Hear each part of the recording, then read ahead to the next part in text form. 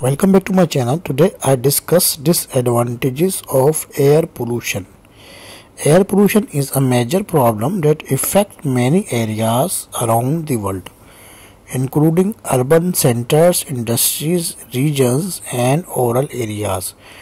It's complex and multifaceted problem that has significant impacts on human health, the environment and the economy. One of the major contribute to air pollution is the emissions of gases and particulate matter from the various sources. Energy production. In this video we will discuss the disadvantages of air pollution, focusing especially on outdoor air pollution. Health impact. Perhaps the most significant disadvantages of outdoor air pollution is its impact on human health. Exposure to polluted air has been linked to a wide range of health problems, including respiratory diseases, cardiovascular diseases, neurological disorders, and even cancer.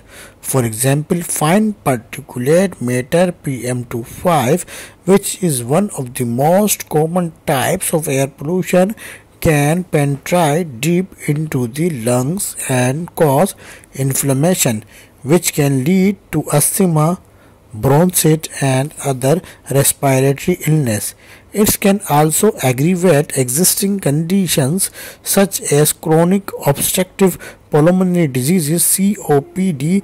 Long-term exposure to PM2.5 has been linked to increase the risk of heart diseases, stroke, and lung cancer. Environmental impacts. Air pollution also has a significant impact on the environment. It can harm plants and animals, reduce the crop yield, and damage ecosystems. For example, acid rain, which is caused by the emissions of sulfur dioxide and nitrogen oxides, can damage forests, lakes, and other natural habitats. Ozone depletion caused the environment as its lead increased UV radiation and the depleting the ozone layer. Additionally, air pollution can contribute of climate change as it a major source of greenhouse gas emissions. Economic impact. Air pollution also can significant economic impact, and it's very bad. Please subscribe my channel Health and Beauty. Thank you for watching.